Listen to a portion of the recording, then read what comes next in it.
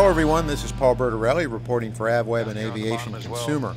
In our coverage of the Aircraft Electronics Association show in Reno, we reported on Garmin's new GTN series navigators, and before the show kicked off, we flew with Garmin flight test engineer Grant Wittenborn for a checkout on the new system.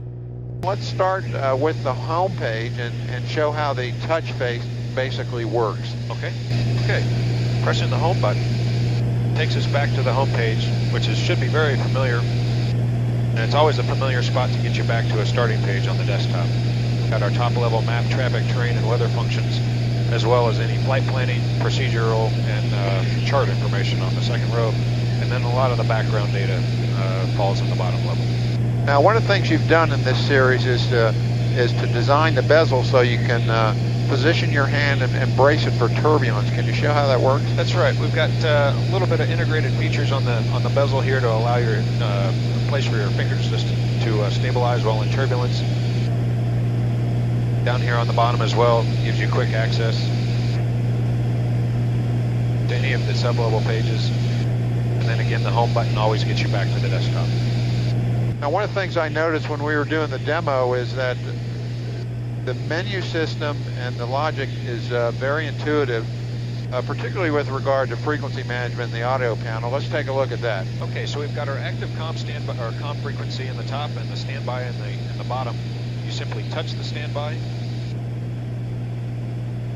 change the frequency, either transfer it into the active or simply press enter, and it puts that frequency into the standby. Touch the comm frequency to initiate the transfer. The audio panel itself has its dedicated page, which allows you to switch comms, monitor the cross-site comm, split mode, access audio playback controls, control the cabin speaker, the speaker volume, and then the outer marker, the marker beacon interface as well.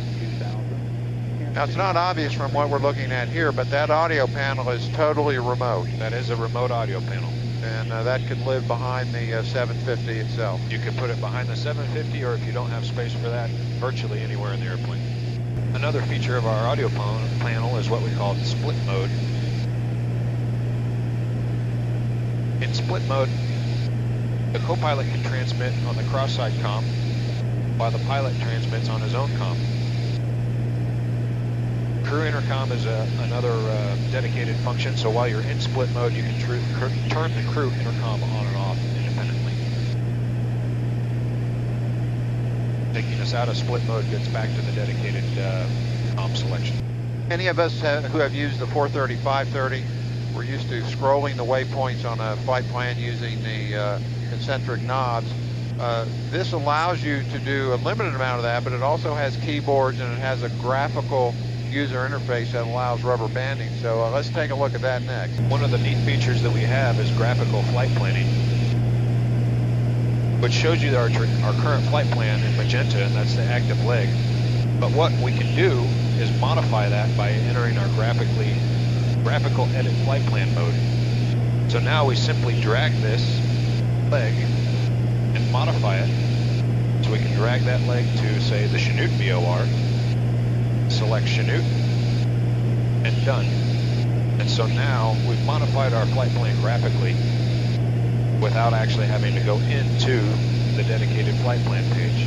But you'll notice that it's been updated accordingly based on that graphical modification.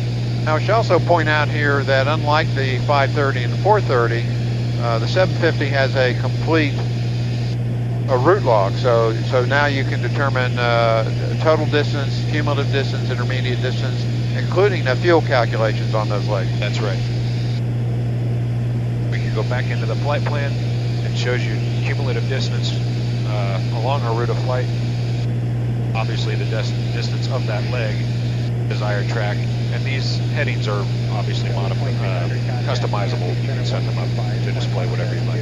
And while we're on this page, why don't we take a look at the transponder control? Okay. Transponder control is, again, remote.